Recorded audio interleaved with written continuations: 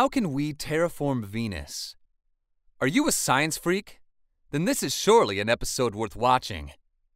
Terragenesis, modifying the solar entity in a way to make it compatible for life to exist, just as on Earth.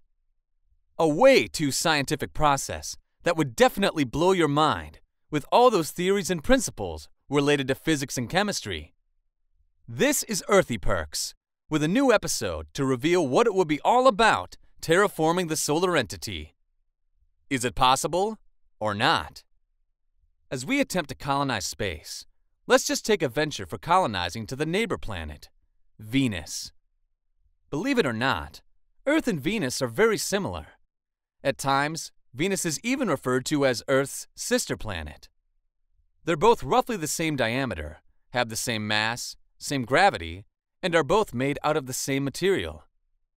Unlike Earth, Venus is extremely hot, has an incredibly dense atmosphere, and toxic fumes on its surface. How can we just terraform it to make it habitable?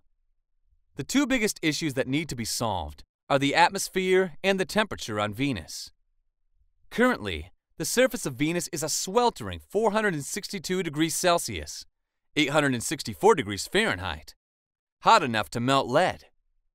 The atmosphere is made up of mostly carbon dioxide, is 93 times as heavy as Earth's.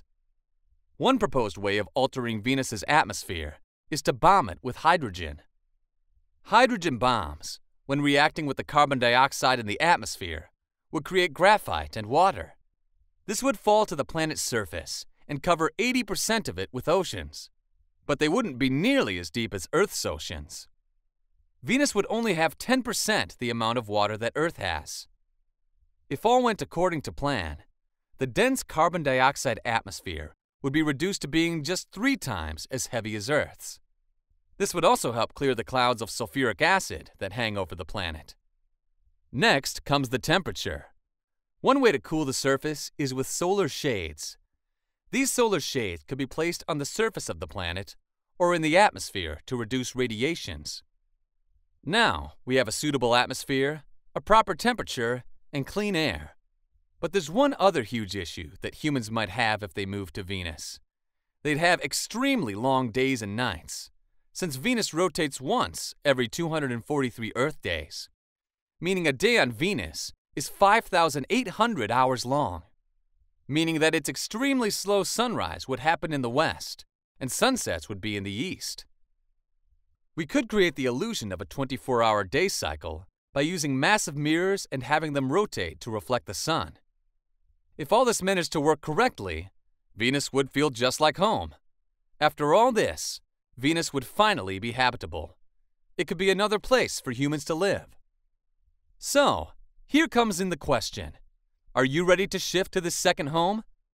Let us know in the comment section below. But for now, like us, subscribe us, and yes, share us. And don't forget to hit that bell widget. This is going to make you stay updated with all the freshly brewed content by us. Till the next video, fueling your imaginations and breaking your curiosity, it's Earthy Perks signing off, leaving you to think for this crucial aspect of maintaining the ecosystem.